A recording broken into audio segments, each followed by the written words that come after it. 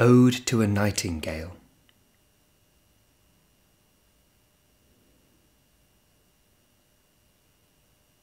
My heart aches,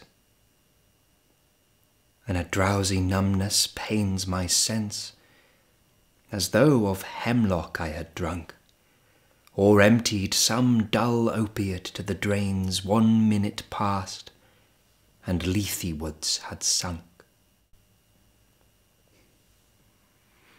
'Tis not through envy of thy happy lot, but being too happy in thine happiness, that thou, light-winged dryad of the trees, in some melodious plot of beechen green and shadows numberless, singest of summer in full-throated ease.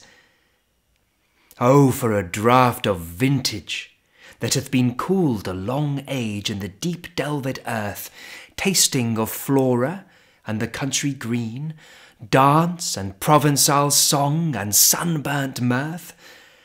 Oh, for a beaker full of the warm south, full of the true, the blushful Hippocrene, with beaded bubbles winking at the brim and purple-stained mouth, that I might drink and leave the world unseen, and with thee fade away into the forest dim, fade far away, dissolve, and quite forget what thou amongst the leaves hast never known. The weariness, the fever, and the fret here where men sit and hear each other groan, where palsy shakes a few sad last grey hairs, where youth grows pale and spectre thin and dies, where but to think is to be full of sorrow and leaden-eyed despairs, where beauty cannot keep her lustrous eyes, or new love pine at them beyond tomorrow. Away, away, for I will fly to thee, not charioted by Bacchus and his pards, but on the viewless wings of poesy, though the dull brain perplexes and retards. Already with thee, tender is the night, and haply the queen moon is on her throne, clustered around by all her starry fays. But here there is no light, save what from heaven is with the breezes blown through verdurous glooms and winding mossy ways.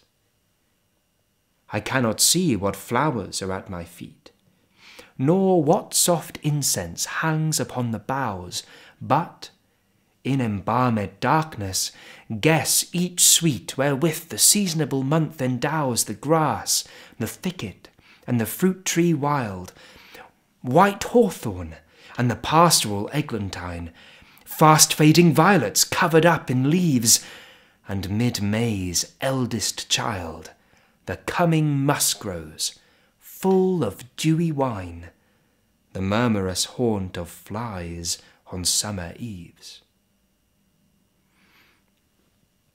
Darkling, I listen, and for many a time I have been half in love with easeful death, called him soft names in many a mused rhyme, to take into the air my quiet breath.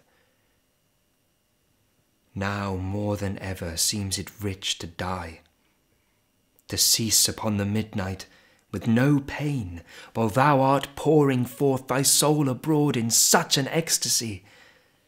Still wouldst thou sing, and I have ears in vain, to thy high requiem become a sod. Thou wast not born for death, immortal bird. No hungry generations tread thee down. The voice I hear this passing night was heard in ancient days by emperor and clown. Perhaps the self-same song that found a path through the sad heart of Ruth when, sick for home, she stood in tears amid the alien corn, the same that oft times hath charmed magic casements opening on the foam of perilous seas in fairy lands forlorn. Forlorn. The very word is like a bell to toll me back from thee to my sole self.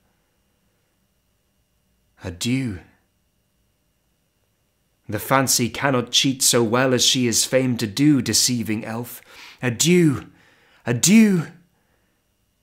Thy plaintive anthem fades past the near meadows, over the still stream, up the hillside, and now 'tis buried deep in the next valley glades. Was it a vision or a waking dream? Fled is that music.